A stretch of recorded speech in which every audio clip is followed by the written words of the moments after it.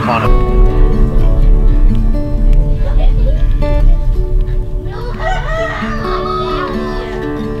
Welcome back to the homestead, everybody. We are sitting here in the greenhouse.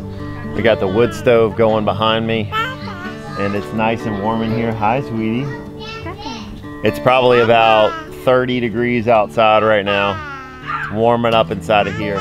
We already had our morning meeting. Typically every morning on our work day, we have a meeting to talk about kind of what the day looks like. So we got our day all laid out and we're almost ready to go here. So we sat around the table this morning and made a plan for the projects that we want to get done today.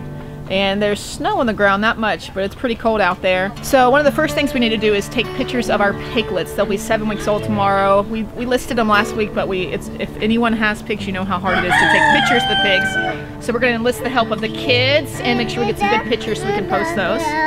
Remember, if you are interested in coonies, we have a litter. I mentioned in a couple previous videos. So if you're interested, contact us. Our email's in the about section of our YouTube channel. You can check that out. But yeah, we're going to be getting rid of them in the next 2 weeks. They'll be ready here. next weekend. So we've got a wood stove in the house and our wood rack is empty. We keep all of our chopped wood here in the greenhouse. And so one of the first projects we're going to do is move wood from the greenhouse to the front porch. And with 5 kids helping, it won't take any time at all. Yep. And then we've got a pile of wet wood in the garden. That's just from limbs. Adam de-limbed the entire property a few months ago, and so we've still got some piles of wood. So we're actually going to chop that up into pieces that can go here to heat the greenhouse. And so we're going to break out the chainsaw and get that chopped and moved into the greenhouse to keep it a little bit drier. Because our goal is to keep the wood stove going 24/7. So that'll make it a little easier if the wood's actually drying out. One thing we do is we keep the dogs in here at night. We have 2 outside dogs, and we keep them in here at night to keep them nice and warm. So that's another reason we light the wood stove and keep it running constantly. Of course the animals, but our animals don't really need it. Our dogs definitely need it. We have one that's a Rottweiler mix. And Rottweiler Australian Shepherd. Yeah. So she's long-haired, but she gets cold really easily. So that's why we keep it going at night. So the last thing we're going to be doing is building like a hay rack. So we have these bales of alfalfa hay over here, and basically all you do is build a assembly so you can take that whole bale, throw it inside of it, and the pigs can kind of get their snouts through and pick the hay out of there so that it didn't get all messed up and like it is now. So this hay over here is for their bedding primarily. They do eat on it, but the main thing it's for is their bedding. So we're going to be potentially building a hay rack. So let's go ahead and get started with our day and get the kids to work here. So anyway, the kids are going to be working their batucuses off today, helping us out, and they're going to be extremely happy about it, right? Yes. Are you happy about working? I'm happy about working because that's fun. Are you happy about working with us? Sure. This pot. Are you happy about working with us?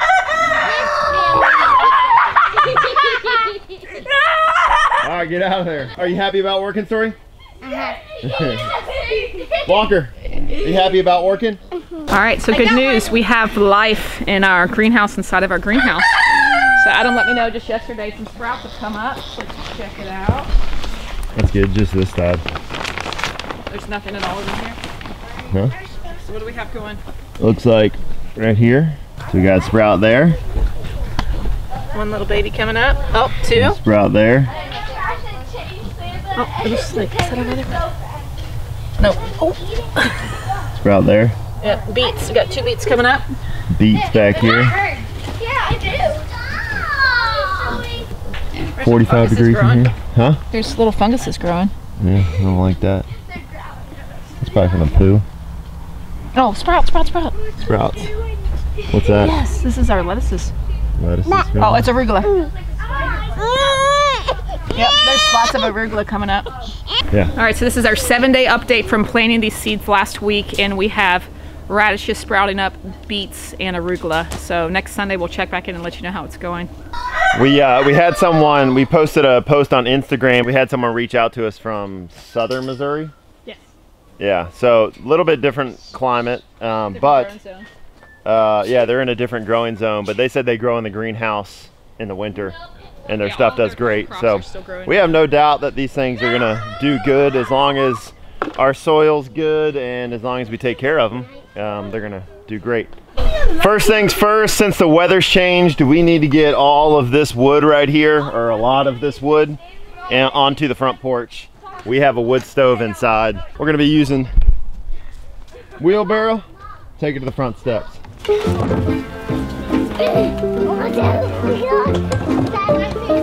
Michaela, walk around the other way because this is not good. Good job, guys. Story Dad said. Holy canackles. You got that? Grab that extra long one. Good job, Story. Alright, make sure you don't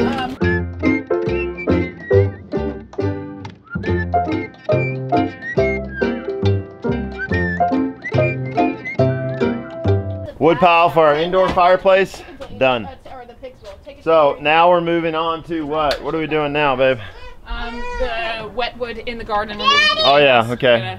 We're gonna attack our wet wood pile and get our wood together for our wood stove inside the greenhouse.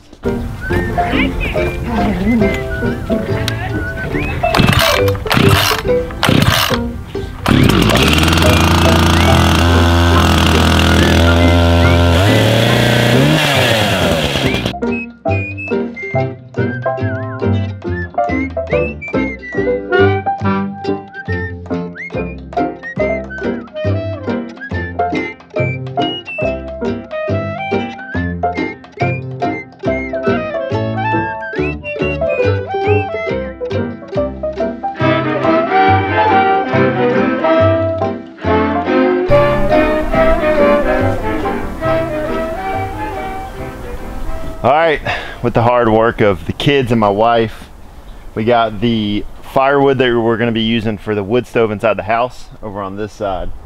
And then we stacked just the junky, well, not junky wood, all wood's good wood. So this will all be used for this wood stove. And then obviously, like I said, I got a pile back there that we can use. But it's all cleaned up. Got that stacked and ready to go.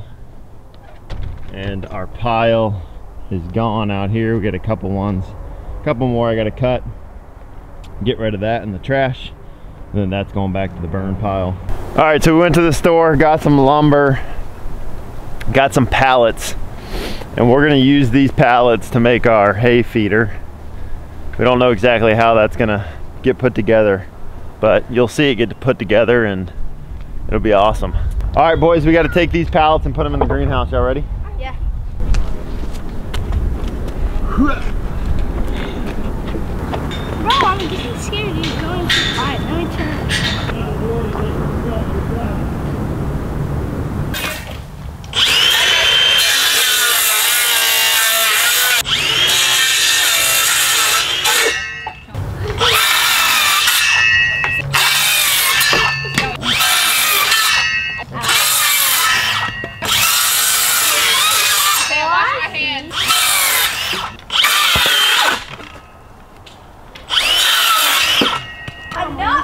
Do it like this. You hold this one like this. I've been working so hard. Yeah, I know, right? Wes, this is so risky. Oh, I've done. Lower yours down some, Wes. We're gonna get low to the ground. Keep going. Yeah. Something like that. Does that look good? Does it have to be tall? It does look good. What do you mean? It does. Well, They're just gonna These get should in not that be way. tall. They're just gonna get in that way. I feel like it needs to go up just a little bit more. There's gonna be sides, huh? I feel like it needs to be a little bit more of a Incline? Why? It's gonna be further away from their faces if we do that. They can still get in those bottom pieces and get in there. Over there. You'll see. I guess once we attach it and then get the hand there.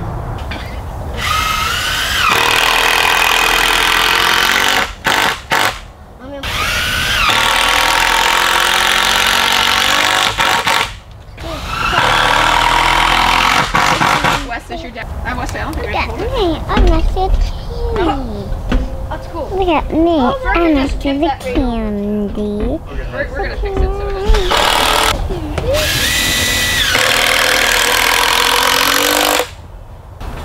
Guys, I gotta give Dad some space, okay?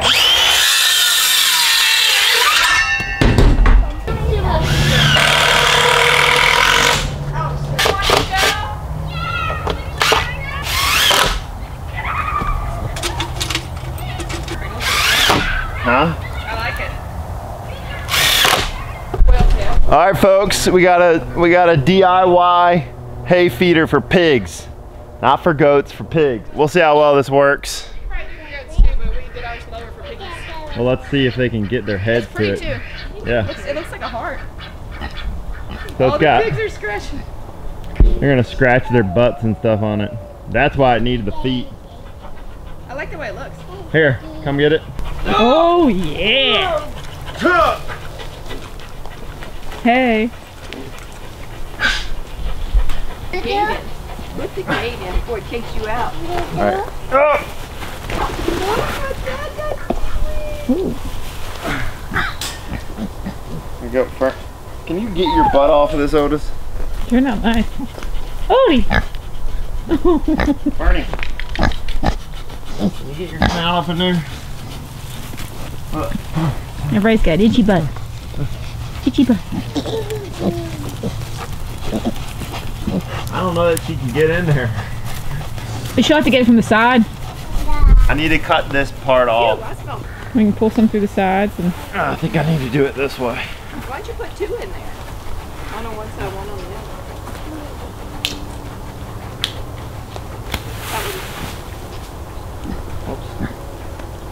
cut the string. What are you doing? You need a zipper? You need some zipper? Zipper.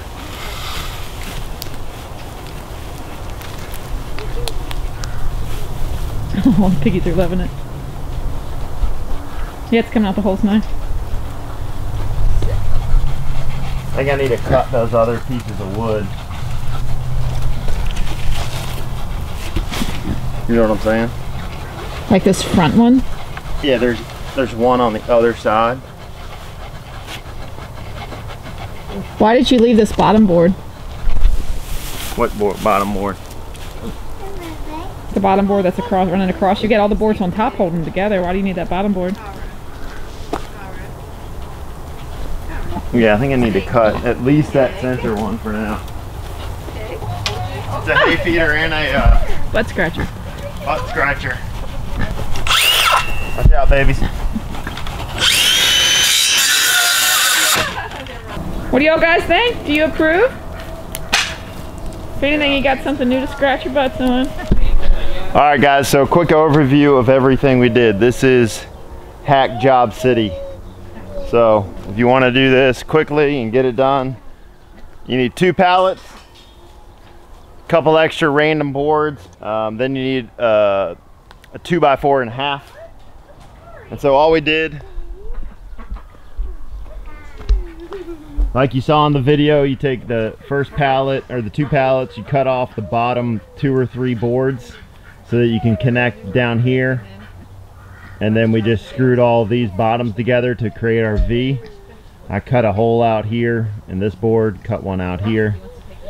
Then once your V's done, then I attached a 1x6, I think this is a 1x6 on the side. Kind of hold it together a little bit more, also to hold that hay in. Maybe we'll come back here and we'll do another one up top at the very top. But you know, it's for pigs, so they're not going to be able to reach that high. Then your 1x4 or your 2x4s on the sides as legs, and everything we did here we just made up as we went along. So I assume if you're watching this video, that's probably what you're going to do as well. So worked out nicely. Otis, our big male here. Say hi, Odie. Say hi. He's probably going to rub his butt on these legs enough to where it's going to want to pop them out this way or pop them in this way. So probably what we'll come back and do is attach a board from here to here, here to here on every single leg, so that we have a sturdy structure. Obviously, as you can see, the piglets love scratching their butts on it. Anything you can give to pigs that they can scratch on, man, they love it. When we have them in the spring and the summer on the hill up here, spring, summer, and fall on the hill, they absolutely love to rub their butts on trees, on our beehives, on fences, whatever they can rub their butts on, they love it. So this is just another thing that they can rub their butts on here in the greenhouse. So they're gonna love it. If you're just watching our videos for the first time and you don't know much about us, we have Kune pigs. And Kune pig, if you don't know anything about Kune pigs, they eat alfalfa hay. And so our hope is to wean them off of sweet feed and corn, which they absolutely love like any other animal. And we want to get them eating on the alfalfa hay because it's 10 times cheaper and ultimately it's better for them. And if we start raising Kunis in the future to eat, then we don't want to be feeding them GMO, nasty, non-organic sweet feed and corn. So anyway, that's another reason. We're learning as we go along. We haven't done any of this stuff before. We've never raised pigs before. This is our first year raising pigs. So anyway, guys, that's the culmination of the hay feeder. All right, guys, that's it for us for today. Hope you enjoyed the video, and thank you so much for tracking with our journey, for watching our videos. If you haven't already, remember to hit that subscribe button and click the little notification bell to get all of our notifications, and you will get notified for future videos when we release them. And we will see y'all in the next video.